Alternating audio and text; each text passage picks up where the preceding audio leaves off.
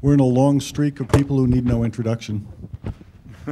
Roger Nelson was at the Pear Lab in Princeton from 1980 to 2002. In 1997, he started the Global Consciousness Project. This is forward. And he wants you to know that although he retired from Princeton in 2002, his wife claims that he didn't really retire because of the Global Consciousness Project. So, Roger. Thank you and good morning, or as Bob says, whatever it is. These are wonderful long days.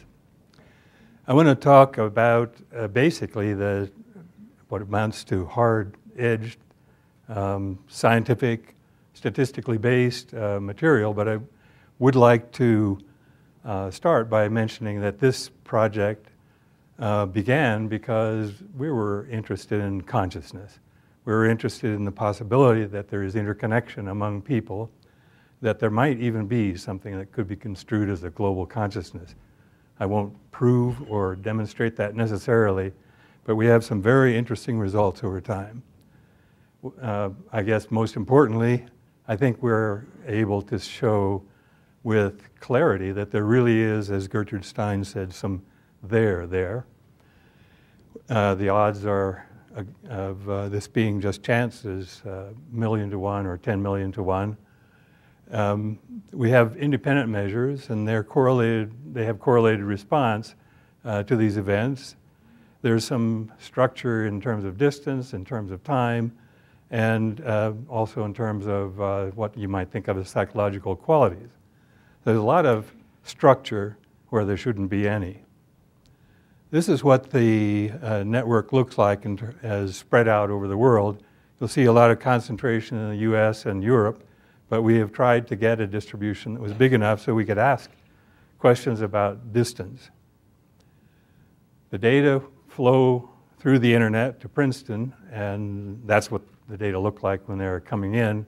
So we have to do a lot of processing to make sense or find out whether there indeed is any kind of structure in the data. We look at each of the devices, which we often call eggs. That's a node in the network.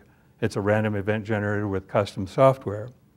And if we look at them separately and then calculate an average of their accumulating deviation over time, it will look something like this black summary trace. And it may look like this. In our formal experiments, we first define the event. We figure out, we decide that there's an interesting event, something that might possibly affect global consciousness, if you will, because it makes an awful lot of people feel the same emotions, think the same kind of thoughts. So we discover the event in the news, perhaps, and then we define the beginning and end and extract the data and do the calculations. So the experiment is done in a hypothesis testing sense. We know ahead of time, without looking at the data, which data we're interested in. And we often use these kind of figures to plot the result. They're really just a historical record of the duration of the event, but this point at the end is the point we're interested in terms of a bottom line statistic for each of the events.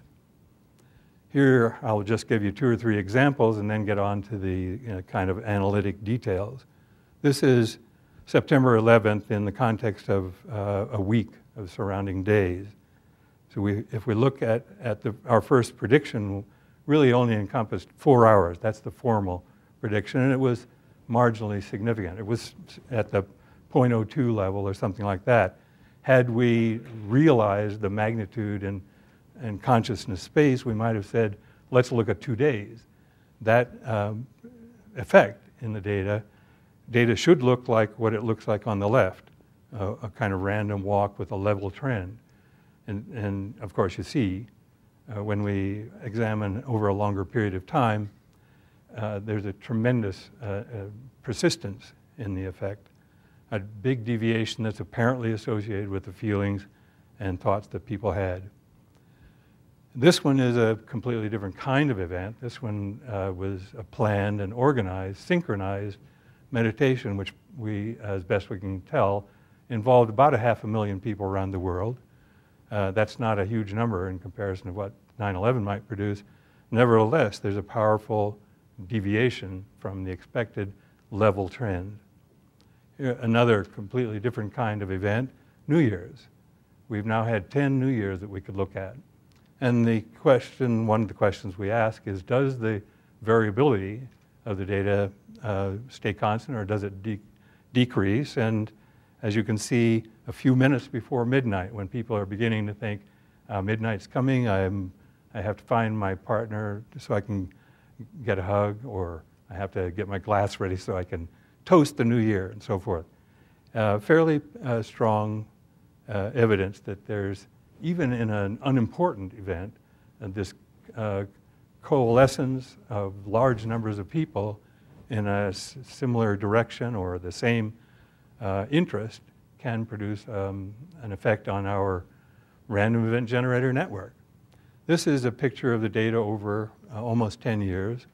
There are 250 events, and the cumulative, even though sometimes it's backwards, sometimes we're flat, sometimes there's no kind of effect, the tendency is for there to be an effect. It's relatively small, but the accumulation over such a large number of formal trials is highly significant, with a z-score equivalent to 5 plus standard deviations, 1,000,000 to 1 odds or smaller.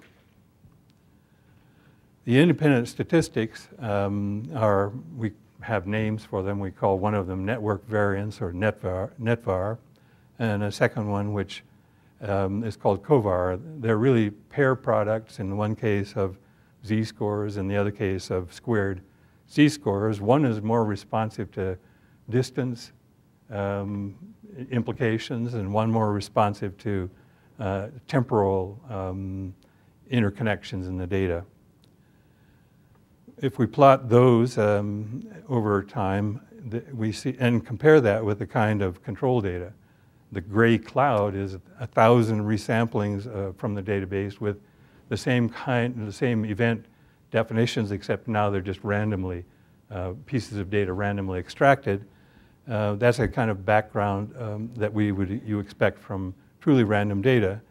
Both of those measures, or a combination of those independent measures, show a pretty strong difference. Here's another way to look at the independent measure question. We created a random sample of pseudo events with an effect size equivalent to what we find in the database, and that blue curve shows what happens, not unexpectedly, because we've constructed a powerful large database of small effect sizes.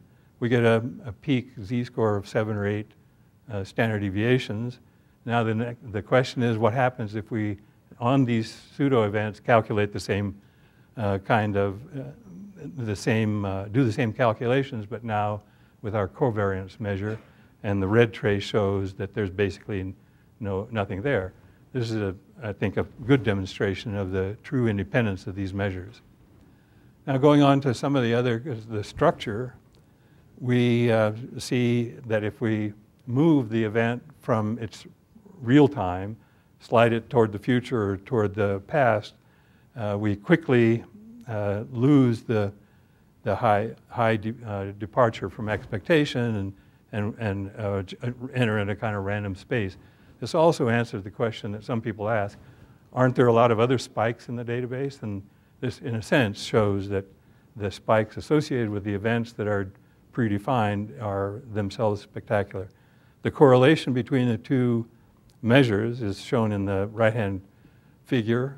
They both are centered on the time of the real event, and if you move the event artificially from either to the future or the past, it changes. Another version of time structure. This, by the way, I believe was on the first slide, but much of this work is from Peter Bancel, who was here at the SSE meeting and gave a presentation last year. He, in this case, looked at the correlation between our two independent measures. They both